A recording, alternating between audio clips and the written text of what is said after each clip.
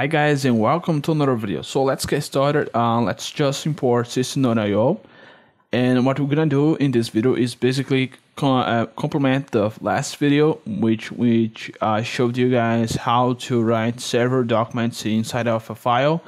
And then we're gonna do the opposite, which is to read a file with several documents on it. So we have a file here called document. I'm gonna open up that file in C#, common document.txt. Okay, so in the last video, what we did was to use the function called file.write all lines, and today we're gonna do the opposite, which is create a string array.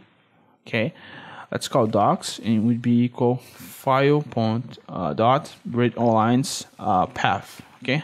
So so that's it. And if I want to print this, I need to use a for each loop.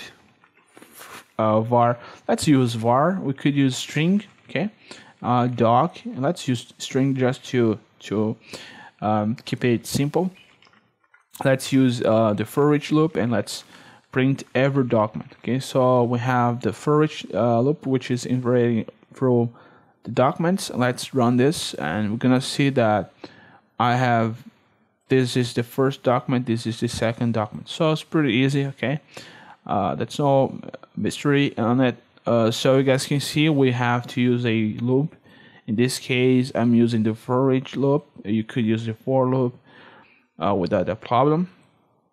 So this is the video, guys. I hope you like, and see you guys next time.